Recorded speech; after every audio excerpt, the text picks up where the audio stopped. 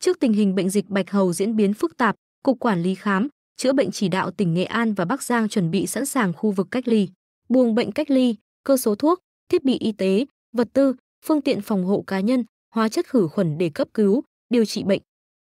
Cục Quản lý Khám, Chữa bệnh, Bộ Y tế vừa có công văn khẩn số 1105 KCBNV về việc tăng cường công tác chẩn đoán, điều trị bệnh bạch hầu gửi Sở Y tế tỉnh Nghệ An và Sở Y tế tỉnh Bắc Giang.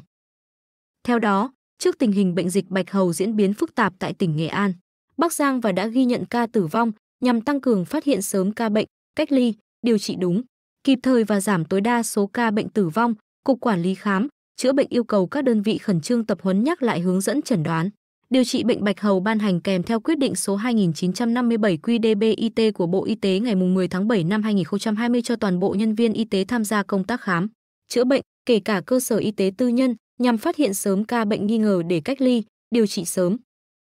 Ngoài ra, các ca bệnh lâm sàng nghi ngờ, nghĩ tới bạch hầu cần hội chẩn với tuyến trên để ưu tiên sử dụng sớm huyết thanh kháng độc tố bạch hầu, hội chẩn để sử dụng và được phân bổ huyết thanh và lựa chọn kháng sinh theo hướng dẫn chẩn đoán, điều trị bệnh bạch hầu, đồng thời triển khai thực hiện ngay việc lấy mẫu làm xét nghiệm nhuộm soi tìm vi khuẩn sớm để định hướng điều trị.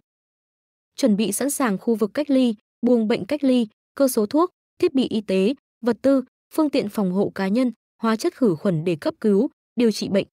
Đồng thời, tuân thủ các biện pháp phòng ngừa chuẩn và phòng ngừa dựa trên đường lây truyền cho nhân viên y tế trong quá trình khám, chữa bệnh như sử dụng khẩu trang, vệ sinh tay, vệ sinh môi trường bề mặt, Cục Quản lý Khám, Chữa bệnh nhấn mạnh.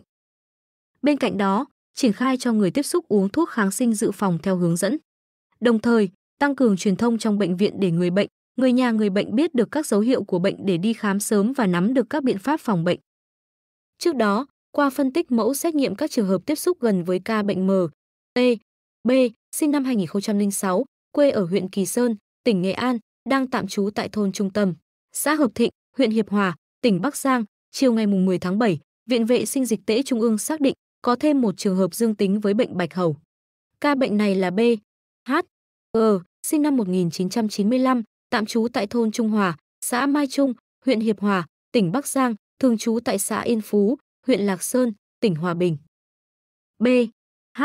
G là một trong 16 trường hợp tiếp xúc gần với ca bệnh M, T, B. Từ ngày 25 đến 28, 6, M, T,